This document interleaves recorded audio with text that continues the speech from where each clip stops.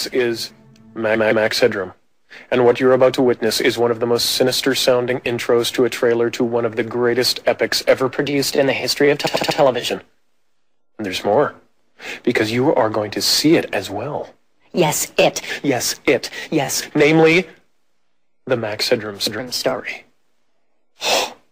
And afterwards, that is, directly following, I want to talk to you about something even bigger. Namely, Max Headroom. So, sit back, relax, and enjoy my film.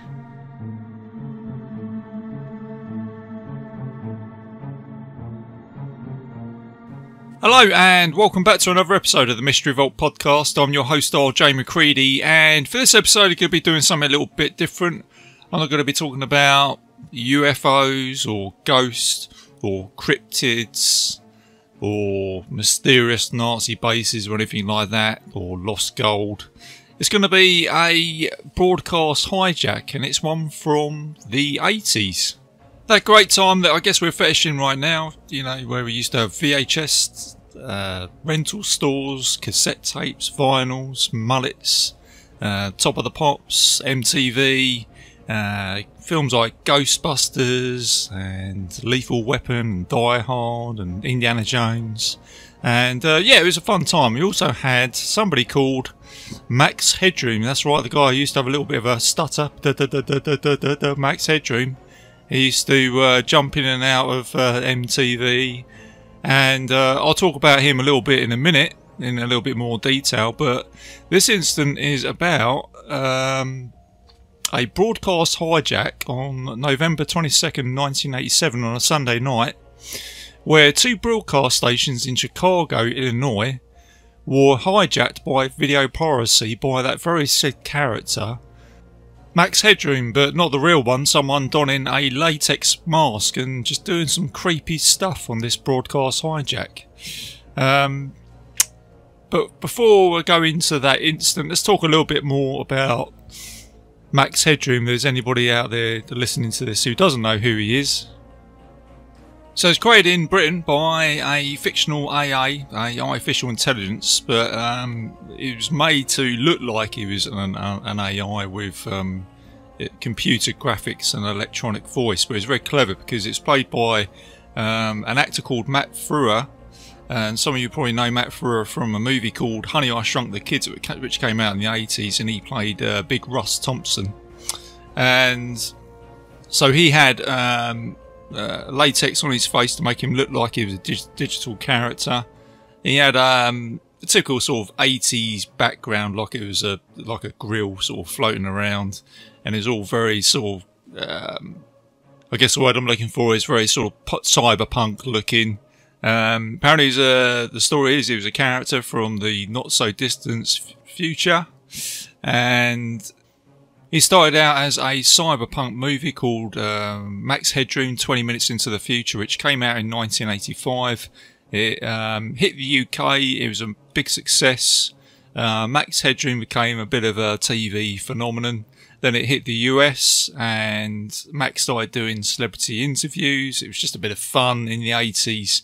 He also hit MTV in a big way, where he'd make a lot of appearances on there, and he just became iconic. He became just as iconic as everything else in the 80s, such as the movies, and as I mentioned, the video stores, the VHS, the cassette tape, the Walkman, the cars, the flip-up lights, all that sort of stuff. So when you think about the 80s, you think about Max. And he also turned up on films like Back to the Future 2, made little cameos in that, where Marty McFly goes into the cafe. You see him on the screen, turn up, and he's having a fight with, I think, Michael Jackson on the screen, arguing over who's going to take the order. There was video games that were made for the Commodore 64. There you go, Commodore 64, another iconic computer game from the 80s. And also promoting Coca-Cola with the catchphrase "Catch the Wave." So there you go. So yeah, Max was a thing. And if you don't know him, or you've never seen him before, go and check him out on punch his name into Google, and it will come up. So So let's talk about the incident. So 33 years ago, back on November 22nd, 1987, on a Sunday evening at 9 p.m, there was a TV broadcast of two stations in Chicago, Illinois, and one of them being WGN TV. And they were doing a broadcast of the Super Bowl. I think it's with the Chicago Bears. And then there was an interruption with this person in a Max Headroom mask. It was a latex mask. The broadcasts were very static. There was no speaking in this. It was just a very creepy static tone with this person in a mask just dancing erratically around the screen. And this lasted for 25 seconds. And then when it came off, the anchor man said this. Well, actually, I'll play the clip. Well, if you're wondering what's happened, so am I. Actually, the computer that we have running our news from time to time took off and went wild. So what we're going to do is start over from the top of the Bears and tell you once again about the 30-10 victory they had over Detroit today out at Soldier Field. So there you go. There's a clip of the anchor man, and he's looking just as confused as everybody else, probably a little bit embarrassed about it. But this wasn't the only time that evening. There was a second one at 11 o'clock, and this was on the WTTWS channel, and there's a broadcast of Doctor Who, the one with Tom Baker. In fact, that was my favourite Doctor. And it was a episode of Horror of the Fang, and this one lasted a little bit longer. This lasted for 90 seconds. You had the same character turn up. You had somebody in a mask, in a Max Headroom mask, and this time they were doing the same sort of gesture. You had that same very creepy static tone. And I'll be honest with you, when I watched it, even on YouTube, I felt a bit creeped out by it. Even now, because I know that this is an unsolved case, it just felt a bit creepy. And could you imagine at the time you're watching Doctor Who or you're watching your news broadcast and boom, this comes on.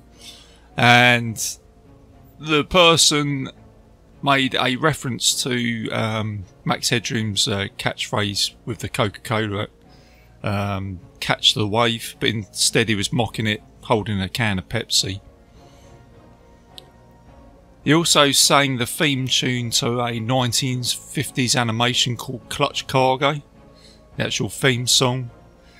And then it ended with the character exposing his buttocks on screen and being spanked by a woman with a fly swatter, but you don't actually see the woman. So this lasted for 90 seconds in total. In fact, what I'll do is I'll just play you a clip of that broadcast hijacking and see what you think. I think it actually sounds even creepier as a audio tone without actually watching it. So here you go.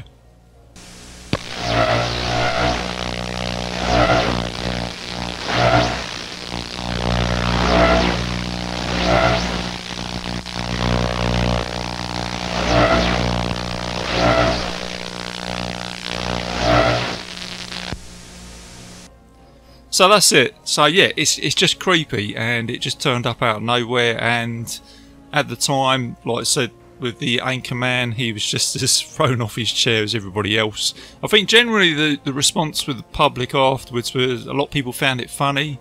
Some people were annoyed that they had the interruption, but generally on the whole, the actual studio engineers and technicians and the people in charge were actually worried about this broadcast. They were thinking that, you know, the longer it went on, you can imagine it's probably the longest 90 seconds for them. They got a little bit concerned because of the behaviour of this guy that was doing the hijack. They didn't know what he was going to do. It was out of their control, and they couldn't knock the signal off. And the art director for WTTW news, the channel, Paul Rizzo, actually recalled that he got increasingly stressed the weirder the content got. And so after the event, and even up till today, 33 years later, no one has come forward. No one's taken responsibility for it. The FCC got involved, and they're the Federal Communication Commission.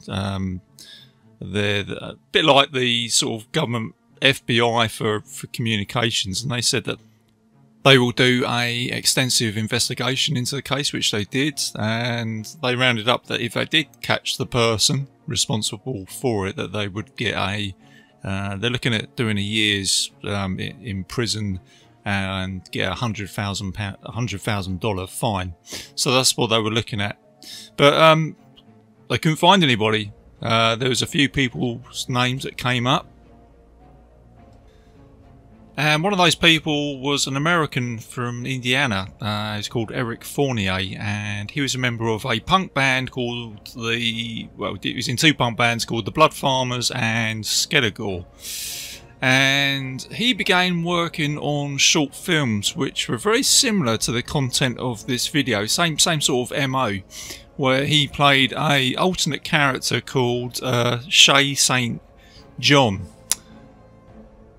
And the character he was portraying was a supermodel who was in an accident, who got disfigured and had to rebuild herself with body parts, with a collection of mannequin parts, and it's creepy. You know, I'm using that word quite a bit on this, but that's creepy as well. Check it out on YouTube. But yeah, that kind of freaked me out, and I guess you can see the MO there where it connects with this. But the FCC can never prove it, and Eric Fournier passed away in 2010. They could never prove that he did this, and now we could never really get that sort of confession from him because sadly he's passed away.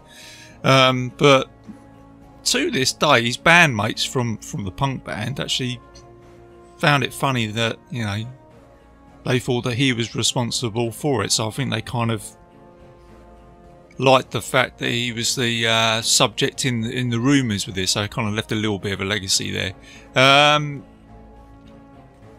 But with the, like I say, the extensive investigation, the only thing that they could work out is how this broadcast was achieved without finding anybody was that it was created by sending a more powerful signal to both broadcast towers in Chicago, which would have been a difficult task back in 1987.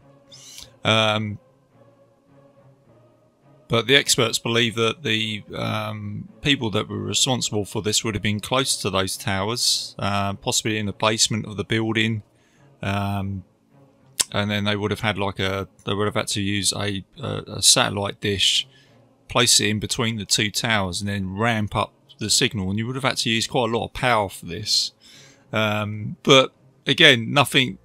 The place was searched. There was nothing found. And it's something that's more difficult to do now because it's switched from analog to digital, and that was in 2009. So yeah, they investigated it, they scratched their heads, couldn't work it out. The only conclusion that they came to is possibly a disgruntled employee, but usually in these cases, if it is, it's usually the fact that someone will come forward to claim it, so then they can say, well look, this did happen, it was me, but they didn't, which kind of makes it even more stranger and even more of a mystery. But this isn't the first time this has happened. There was another case in 1986 where you had someone called Captain Midnight, and they interrupted the HBO broadcast of The Falcon and the Snowman. And Captain Midnight's dig at HBO was the fact that they put their prices up to actually watch this channel. And this was a 5-minute transmission, but the difference with this case was that through the investigation, 200 enthusiasts came forward, and they were eager to actually claim that this was them because they found it amusing. It's the first time that they had seen it, and they said, yeah, it was us. But you had 200 people, and they couldn't work out who it actually was amongst that 200. But someone did come forward eventually. It was John R. McDougall. He was a former operations engineer for the Florida Teleport Link, and he actually claimed that it was him, and they proved it. And he ended up having his radio license suspended. He got put onto probation, and he had a $5,000 fine. So this was kind of like a sort of watershed moment in broadcast hijacking.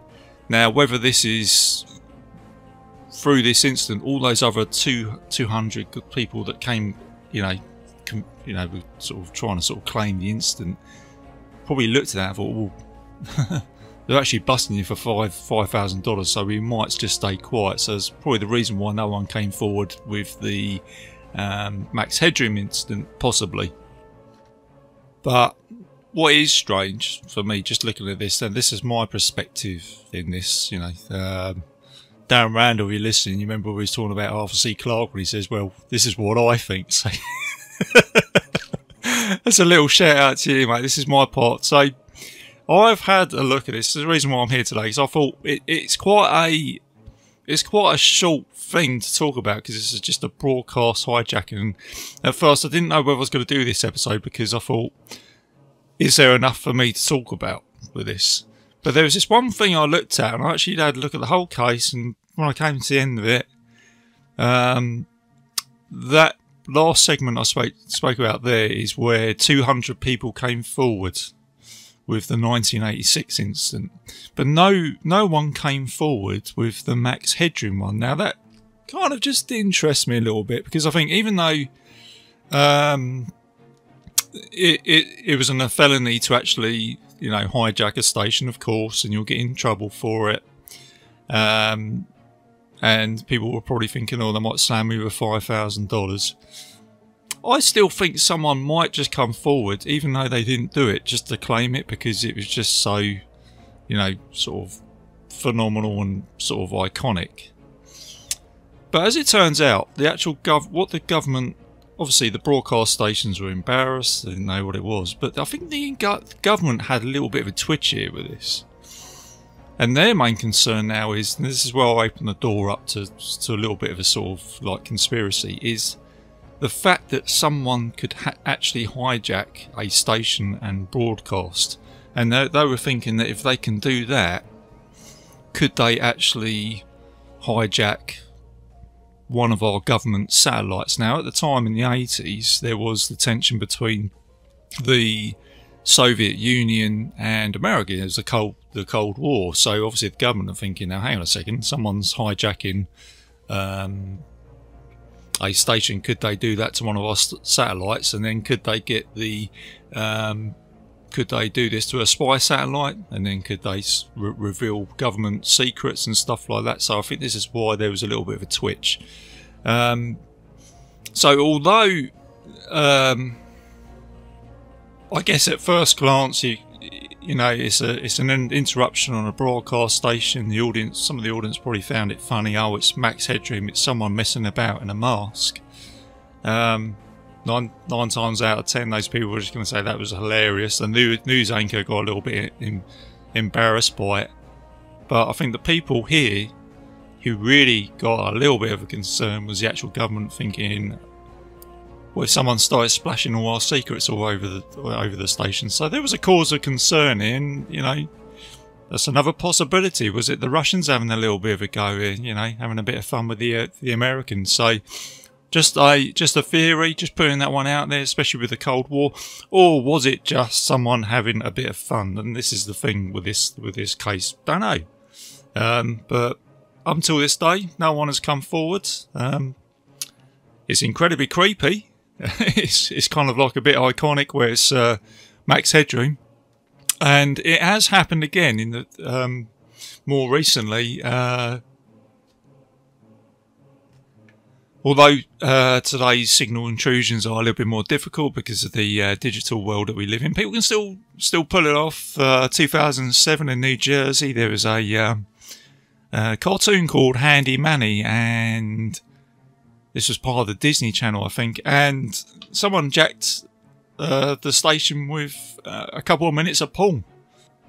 So you can imagine the shock on their faces with that. So yeah, it does still happen, but yeah, there you go. That's it. This is the Max Headroom hijack incident, which remains unsolved to this day. So 33 years down the line, we still don't know who it is, but. As I said, could it have been the Russians having a little bit of a dig? Or was it just someone having a little bit of fun? And I think, on the whole, I think that's what a lot of people think. I think that's the main conclusion. Someone had a little bit of fun on a broadcast station. And the main conclusion from a lot of people on this is maybe there's some things we don't really want to know. It just happened. It's an instant. It's a mystery. It's iconic. So we'll just leave it at that. So that's the conclusion to this. And unless one day we will find out. But that's it. I thought I'd bring this one to the table. I thought it was a little bit different to everything else. Probably worth mentioning that these things do happen. And let's just say, I say everything else, just blame the aliens. How could I not bring the aliens to the table here? Maybe it was our first contact with an alien race, thinking, or maybe it wasn't a Mars, maybe that's what the aliens look like. Maybe they look like Max Headroom. So there you go. I'll leave it out there for you guys to think about this one for yourself. But yeah, go check it out. Go and have a look at that video as well. It is creepy. Don't watch it by yourself. Don't watch it in the dark room by yourself, because it kind of is a creepy video. So there you go. So that's it, guys. Hope you enjoyed that. So let's do a little bit of admin for the show before I wrap it up. So I am a proud member of the Legion Podcast Network, so please go and check out all the other shows on there, including my other show, which is Bite Size Cinema Podcast. Got a couple of new episodes that I'll be recording soon. One is going to be Mad Max Fury Road with a guest, Bo Ranzel, and I'll be doing The Evil Dead 2 with a fellow podcast host, Mark Ball, so look out for those.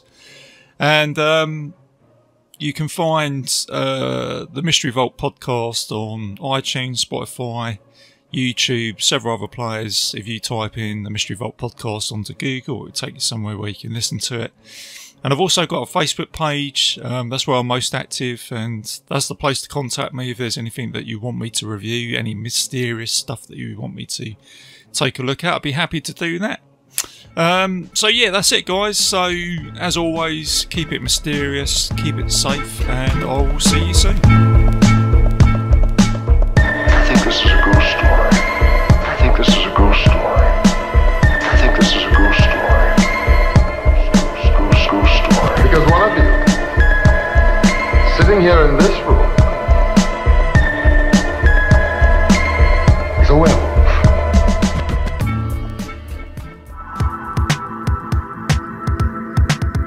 If you enjoyed this show, then make sure you check out the other great shows on the Legion Podcast Network, like Cinema Psyops, Cinema Beef, Devour the Podcast, Duncan and Bo Come Correct, Exploding Heads Horror Movie Podcast, Friday the 13th, Get Slayed, The Hellming Power Hour, Hello, This is the Doom Show, Hero Hero Go Show, Kill the Cast, Underwater Kaiju from Outer Space, Jerry Hates Action, Legion After Dark, Mental Health, Obsessive Cinema, Discourse, Pick 6 Movies, the podcast by The Cemetery, the podcast on Haunted Hill, the Psychosemantic Podcast, Rick Radio, House of Wax, Dude Looks Like the 80s, Rabbit and Red Radio, the Shadecast, Short Bus Cinema, 2 Drink Minimum Commentaries, the VD Clinic, Who Will Survive Horror Podcast, and Witch vs. the Doomsday Clock. With such a wide spread of shows, there is guaranteed to be a niche for you to fall in love with.